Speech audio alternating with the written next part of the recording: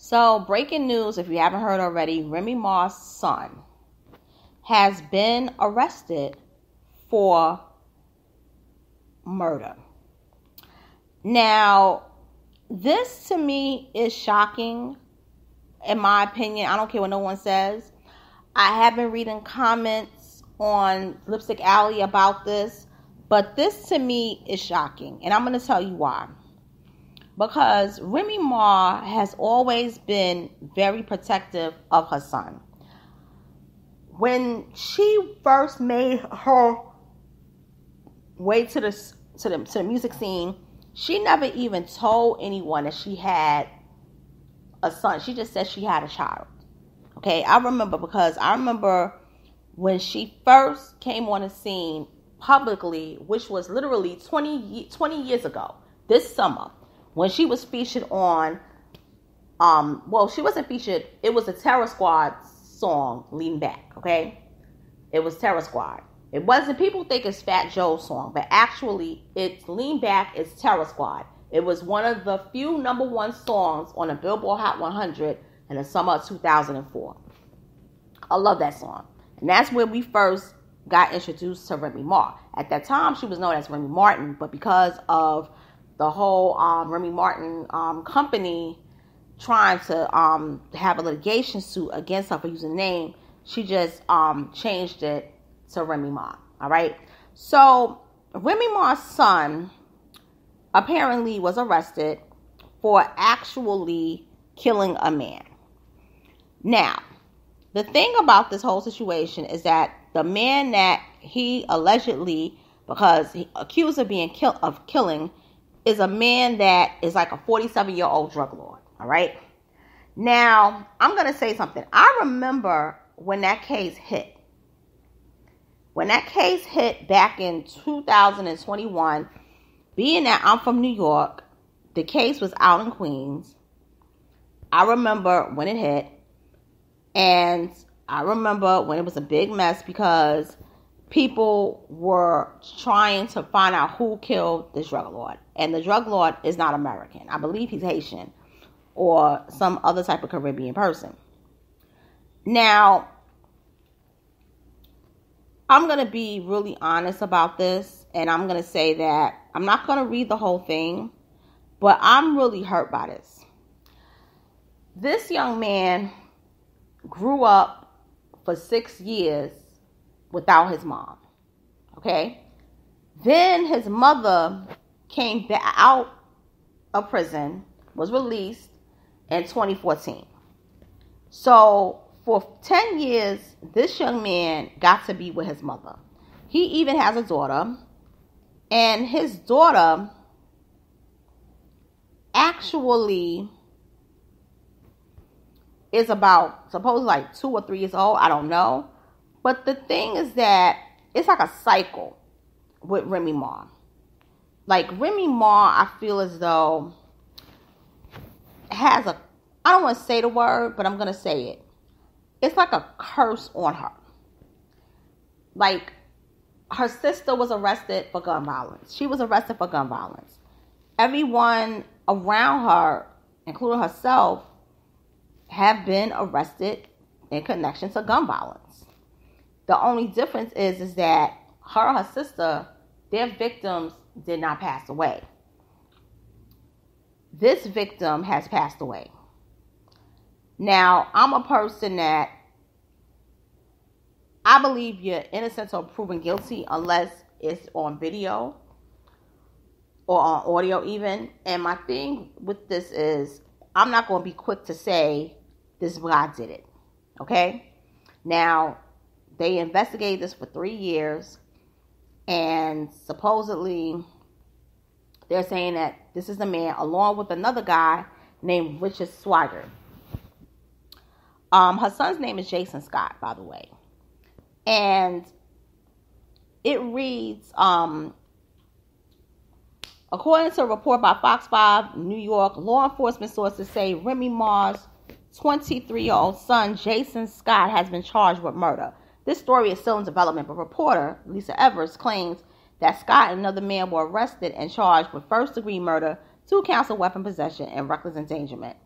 The charges are in connection to the murder of 47-year-old Darius Gillibo. They believe it was a murder for hire plot. We'll keep you updated. Now remember, I just said that this man, Mr. Gillibo, was actually a drug lord. And somebody posted on Lipstick Alley an article of when the crime first hit. Because I remember when this hit. That he was a drug lord. Now, the man, it happened in okay, so I'm going to read the story, which was literally 5 years ago, okay? So it reads, Astoria man shot and killed in South Jamaica, NYPD. An alleged drug kingpin from Astoria was gunned down in broad daylight in South Jamaica on Monday afternoon. Darius Gillibo, or Gilbo, I think it might be Gilbo. Darius Gilbo, 47, of 35th Avenue near Ravenswood Houses, was seen arguing with two men before they allegedly opened fire, according to authorities. Gilbo was discovered by officers from the NYPD's 113th precinct in Jamaica, answering to a 911 call regarding a man shot in the intersection of 148th Street and Rockaway Boulevard just before 1 p.m. on June 7. Gilbo was found unconscious and unresponsive with multiple gunshot wounds to the head and the chest. EMS responded to the location and transported Gilbo to Jamaica Hospital Medical Center, where he was pronounced dead according to police. The victim in the shooting was no stranger to law enforcement, having been arrested 13 times and serving 3 jail terms, according to State Attorney General's office. Gilbo was known as D-Block. Oh, God, why is everybody freaking D-Block in New York? I had to go off tangent about that. On the streets. He was among 54 people who were indicted in a sweeping investigation dubbed Operation Heatwave in November 2020, according to the AG's office. Gilbo was charged with supplying a drug ring in upstate Jefferson County, according to Attorney General Letitia James. No arrests have been made in the shooting, and the investigation is ongoing, according to NYPD. Now, this was reported on June 8, 2021. Literally 3 years and 11 days to today. All right? So, I'm going to post this on my page, and I'm going to go back and give my thoughts about this. Remy Ma. I was just thinking about her yesterday. She crossed my mind because I said to myself, Sheetha was a big hit on the streets, and it was the takedown of Nicki Minaj. And for 3 years, Nicki Minaj had to struggle with, trying to get, I don't want to say she never left the mainstream music, but to have somebody who was propped up to replace her because the powers that be wanted Nicki Minaj out. I said, if it wasn't for Remy Ma, Cardi B wouldn't have been big. And the thing that they both have in common is that they both starred on Love and Hip Hop New York. Now, once we got into the pandemic, I will say this, the pandemic saved Nicki Minaj's career. If it wasn't for the pandemic, Nicki Minaj wouldn't have that second, I would call that rebirth and having all those 3 number 1 hits on the Billboard Hot 100. Because that was big. Because I don't care what nobody said, Anaconda should have went number 1. That was a number 1 hit. I'm mad about that to this day. And that was 2014, the year that Remy Ma was released. Very interesting how all this is intertwined. But also intertwined is that this crime happened in South Jamaica, the same place where Nicki Minaj is from. Now, Nicki Minaj, I think the man either is Haitian, but he might be Trinidadian also. It's weird that a kid from the Bronx, but supposedly him and his mother, they was living out in Jersey, I believe. What are you doing in South Jamaica, Queens, committing a crime when your 21, at the time, 20-year-old ass should have been in college or at least working a 9 to 5 or trying to work in the industry, because supposedly her son is a musical artist as well. There's something wrong in their family. You have Remy Ma that went to jail for 6 years. The sister, I don't know if she did time for her attempted a murder or shooting. Then the mother did crack cocaine. Now you have a son who's being charged for murder. That's a whole nother beast. So it's like the cycle with this family is getting worse and worse and worse. Remy Ma has a daughter. Her daughter is, I believe, going to be 6 years old, 5 or 6 years old. Then you have this little boy who has a 2 or 3-year-old daughter.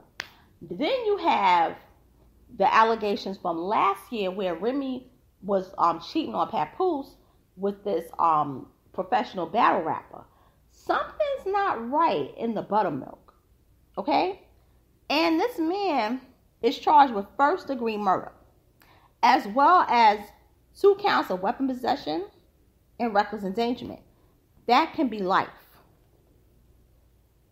This is no joke. This young man killed somebody who was more than twice his age. This man killed somebody who was older than his mother. Now, as far as his father, we don't know. But he is a rapper, and he goes by the name Jay Smith. And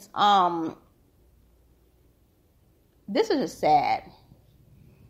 This is just sad. This is a sad story. I feel as though when she went to jail, he could have harbored some pain and hurt over it, that his mom was gone for 6 years. I